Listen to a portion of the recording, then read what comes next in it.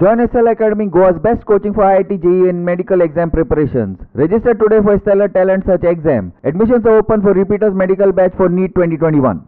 United Forum of Bank Unions held a one-day protest against the government's decision to privatize public sector banks.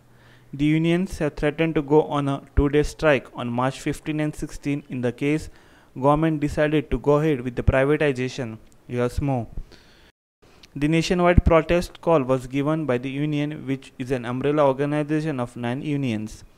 During the protest at Azad Maidan, some of the protesters alleged that the government is giving concession on dues to corporates but not to farmers. Listen to the argument. The industries are becoming sick, but the industrialists are becoming rich. If the industries are sick, then the industrialists who started the industry also should become sick. But they are becoming rich and they are not paying. Deliberately having money, they are not paying to the bank. And the banks are not in a position to recover because the banks feel they don't have enough legal support. Now the government of the country has brought earlier asset recovery companies. They have brought the debt tribunal. Then they brought the insolvency and bankruptcy court. All these only help the corporate.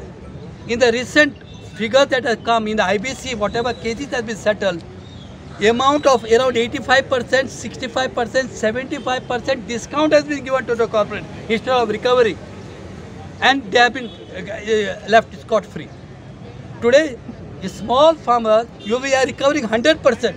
And for them, we are giving 75%, 85% discount when they have a capacity to pay. I can understand. If they cannot have a capacity, we can look at it. But if they don't have a capacity to pay, how is that they are living a lavish life?